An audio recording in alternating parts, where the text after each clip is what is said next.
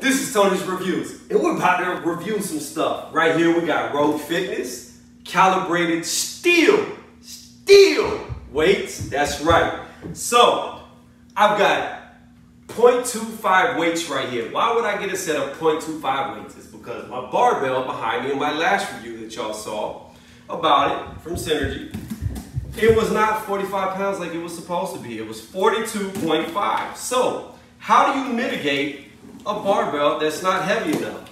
You make it heavy enough by getting calibrated weights. Right now, we're gonna cut this open and we're gonna see if these calibrated weights are actually calibrated. I was very interested to see how Rogue packaged their stuff. Packaged it actually pretty well. It's a box in a box. Now I just gotta get these out. These things are teeny. Oh my goodness. Yo, these look like an old school mini disc CD. Look at this. I don't know if these are real weights or a toy.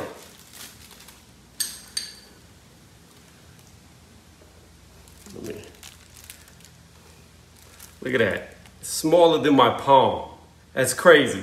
So we're gonna try the first one right now. We're gonna turn this on. And here we go.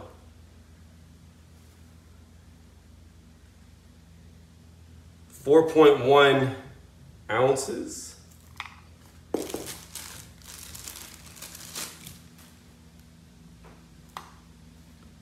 .2 ounces. 8.2. So it's a little heavier than what it should be. Now, they did say it could be a few grams off, but I mean, when you're doing something this light, it's pretty close. 8.2 ounces.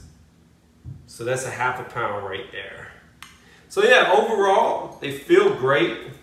I like how shiny they are on the other side. And we'll go to my cheaper barbell that I got from Dick's and just see how it slides on.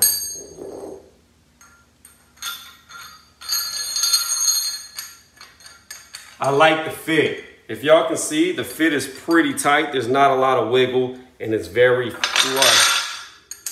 flush on the collar.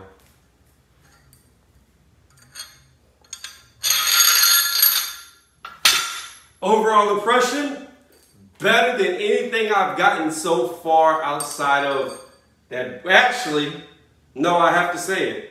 Looking at the paint,